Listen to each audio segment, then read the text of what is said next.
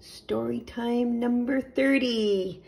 It is in honor of all the moms out there. Is your mama a llama?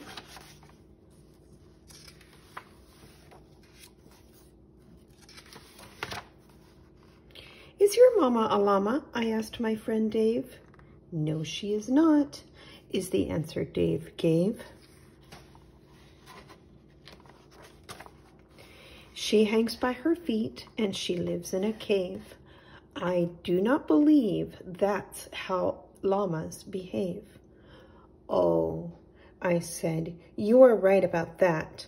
I think your mama's more like a bat. Is your mama a llama? I asked my friend Fred. No, she is not, is what Fred said. She has a long neck and white feathers and wings. I don't think a llama has all of those things. Oh, I said, you don't need to go on. I think your mama must be a swan.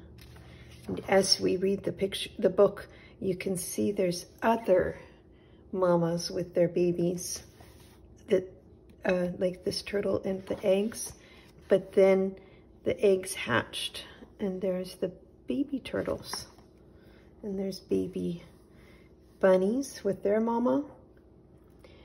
Is your mama a llama? I asked my friend Jane. No, she is not, Jane politely explained. She grazes on grass and likes to say moo. I don't think that is what a llama would do. Oh, I said, I understand now. I think your mama must be a cow. Is your mama a llama? I asked my friend Clyde. No, she is not, is how Clyde replied. She's got flippers and whiskers and eats all day. I do not think llamas act quite in that way. Oh, I said, I'm beginning to feel that your mama must be a seal. Is your mama a llama? I asked my friend Rhonda. No, she is not, is how Rhonda responded. She's got hind legs and a pocket for me. I don't think a llama is what she could be. Look, here's Panda and her mom, her baby. Oh, I said, that is certainly true. I think your mama's a kangaroo. Is your mama a llama? I asked my friend Lynn.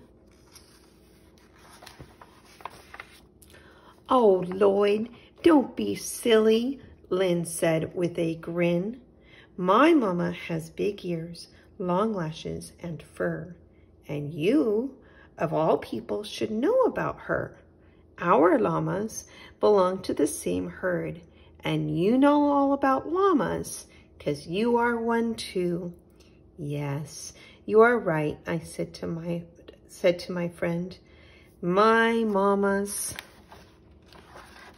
a llama. And this is the end.